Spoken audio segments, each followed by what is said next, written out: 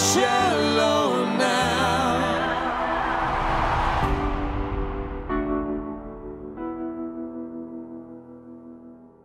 All right, so let's see now if this movie is worth all the hype. My name is Brandon Keith Avery, and this is just my opinion. Hey, what's going on, everyone? Thank you so much for tuning in to my opinion/review for A Star is Born. I really do appreciate it. Now, this film, A Star is Born, is a remake of the 1937 original film of the same name, which I have not seen. And actually, this is the fourth film that is being remade by the same title. The interesting thing is the past three films, one of the main protagonists in the film, which Bradley Cooper is playing in this new age one in 2018, his name was Norman, but in this film here, his name is Jack. So that's one of the differences that I noticed when I was trying to look up some information. And Bradley Cooper is the writer and director of this film. This is also his directorial debut. And I'll just go ahead and say that he did a damn good job. You know, he actually said in the past that he wanted to get into directing before acting, but sometimes things just don't work out the way that we planned. But, you know, of course, he's a great actor, and I can now say that he is a great director. Or at least based on this film. Now, there has been a lot of buzz with this film right here. It debuted at I think it was the Venice Film Festival earlier this year on August 31st of this year. After the film played, after it finished, you know, they got Bradley Cooper, Lady Gaga, they got a standing ovation for about 8 minutes. And there's been so much Oscar buzz around this film, just saying, you know, how great the performances is and, you know, all that good stuff. And it is going to get some Oscar recognition. And I will go ahead and say that I do agree with that. I'll just go ahead and say that this is a fantastic film. It's a beautiful film. I would be pretty surprised if it did not get any type of Oscar nominations or even win. But why? Not only because it's a great story, but we have some great performances by both Bradley Cooper and Lady Gaga herself. Now, I am not necessarily a Lady Gaga fan. I don't have anything against her, but I can say that after watching this movie right here, I am a fan of Lady Gaga. I mean, she did a great job singing on stage, on screen, and she did a great job performing. And this movie right here is going to make me want to pay attention to her work going on now in the future. But like, why is this movie good to me? Why is it so great? Like I said, it's a great story. It's full of passion and emotions. And I'm just really fond of like where the film focused. What it's about is Bradley Cooper's character, Jack, he is a seasoned musician.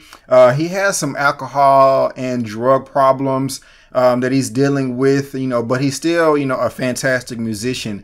And, you know, just by, you know, going around the block or by luck or however you want to say it, he runs into Lady Gaga's character by the name of Allie. And, you know, he just sees something in her and just wants her to reach these heights. You know, he wants her to reach these goals of being, you know, the best new songwriter / musician. And he's just kind of helping her along the way.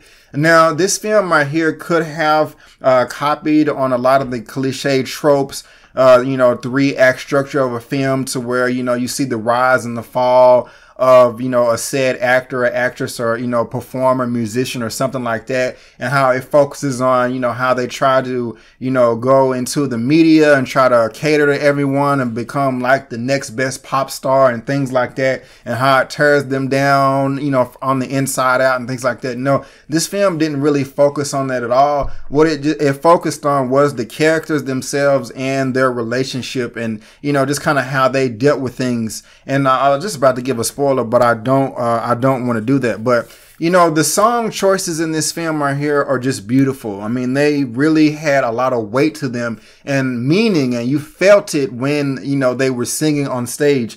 And Lady Gaga also said in the past interview that she is tired of looking at movies to where the actors or actresses are trying to pretend and lip sync with the real songs, and they really just don't do a great job of that. And of course, she will have a great eye because she is a real life, you know, recording artist. So she kind of knows her stuff. She knows her lane as far as that's concerned. So her and Bradley Cooper did get together and practice singing live on stage, you know, off camera and on camera. And, you know, that practice paid off because they just made a great duet on screen, on stage. And, you know, I just thought it was really fantastic.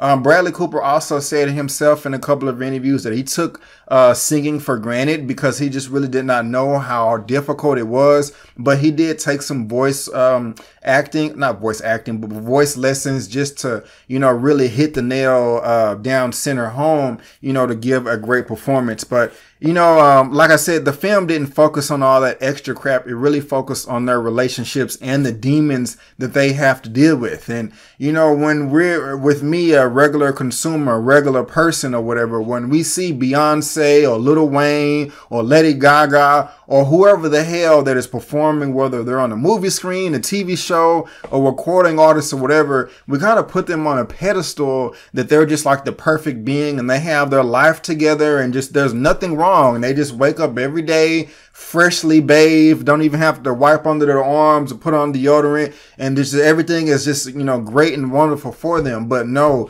this film right here kind of just takes it, gives you a different perspective of their life and just kind of shows you, you know, everything that, you know, these normal people, you know, have to deal with. There was even a couple of scenes to where, you know, like it's kind of rude to where when you see a celebrity, you kind of just jump all in their face like, hey, can I take a picture? Can I take a picture? Yada, yada. I mean, they, you know, like they just want to eat their hamburger and fries too or whatever. You know what I'm saying? Like everybody else, they don't want to be bothered. And the film kind of dealt with that. And I like the way that they dealt with that. I kind of said that back to back. Another thing that was just kind of fascinating to me is just like their relationship and, you know, just kind of how they handled just certain situations that, you know, they had to go through and like different hardships and things like that. And one of the things that spoke to me the most when I was watching this film is, and something that I can relate to, something that I dealt with growing up, is always worrying about what other people think of you, and that you shouldn't do that. It's just really none of your business. You know, do your thing. Don't worry about what other people think. And if you really have, if you truly, really just have somebody that's down for you, like a down ass chick or a down ass dude or whatever, you know what I'm saying, that just has your back no matter what, there's your support system right there. That's all you have to worry about as far as somebody worrying about you. All the other stuff is just, you know, random noise that you can, you know, just let go through one ear and out the other. And, you know, this film really put that on the forefront. But it was a beautiful film,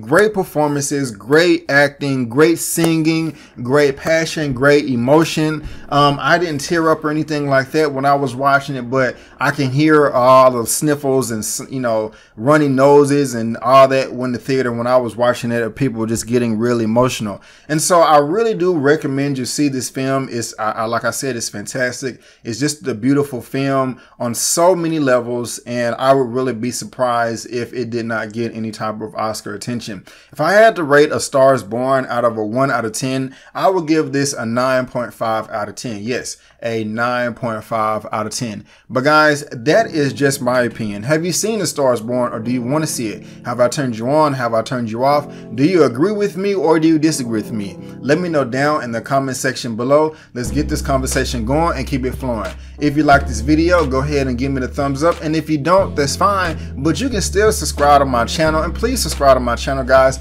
I would like to hit my goal at the end of this year of reaching 10,000 subscribers. And I can only do that by your help, by subscribing to my channel and also sharing this video with your friends and family. You can also look me up on social media, Facebook, Instagram, and Twitter. All that good stuff is right there at the bottom of your screen, and I made it very easy by providing a link to all that good stuff down in the description box below.